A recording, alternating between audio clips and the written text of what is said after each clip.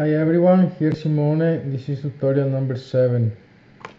Today we're gonna draw from Sops. The technique is really easy and yeah, let's go. I'm now drawing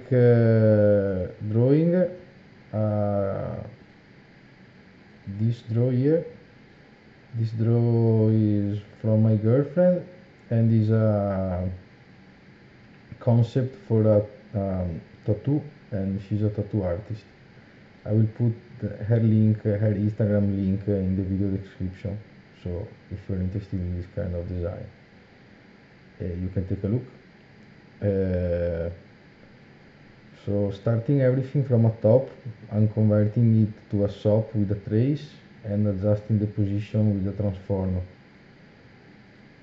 I'm passing everything through a particle system, and the particle system in this case is a archive of world space position that we can generate by pushing the state of the particle.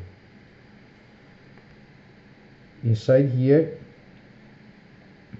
the actual particle that we are associating to each point are converted to chop. I'm using a merge chop with a noise that in this case is only a huge amount of samples, a line. And I'm stretching everything is coming inside to this merge to the smallest interval possible. So in this case is this one that is growing, but we'll have an end that is after 600 seconds. I've noticed that to have a stable draw, this is the good amount of second to have. Okay. We are now here in chop world, and chop can do calculation really fast, so we can modify the shape like this.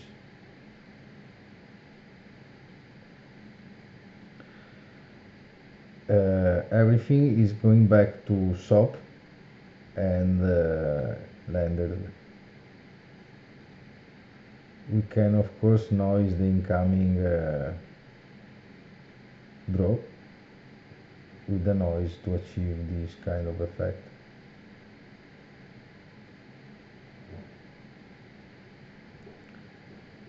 The system is of course modular, so you can actually input what you want.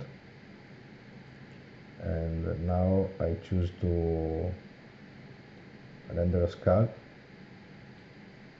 and sometimes take a while to the draw to stabilize, but I guess it's nice even to see like this.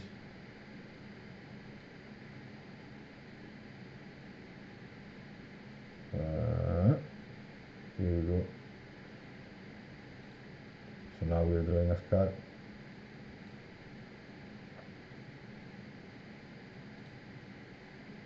I'm using the line matte as material for the render, for the geo, because it's really useful. We can output line, points, and vectors.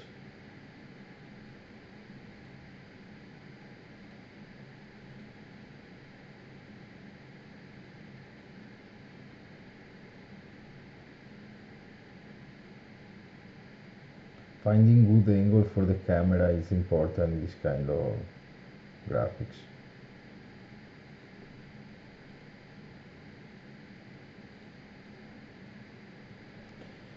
The idea of this technique was born because I wanted to draw a tree, so we can input a nice system.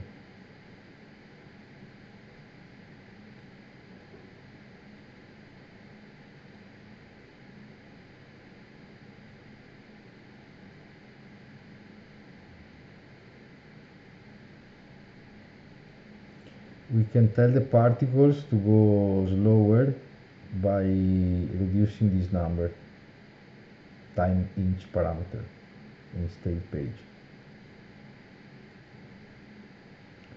And actually dividing everything for root.time.rate, you're actually, I guess, quantizing the number of this time inch, and so it won't flicker like that. So if it goes too fast, then you're drawing really fast. Then, then again, as you can see, if the draw is coming more from where we have to adjust the numbers.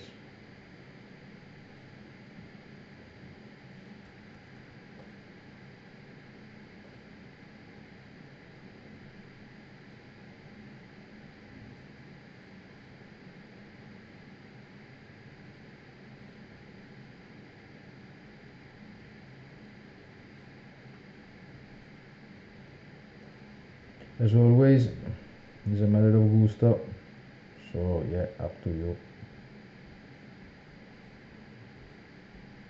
how and what display.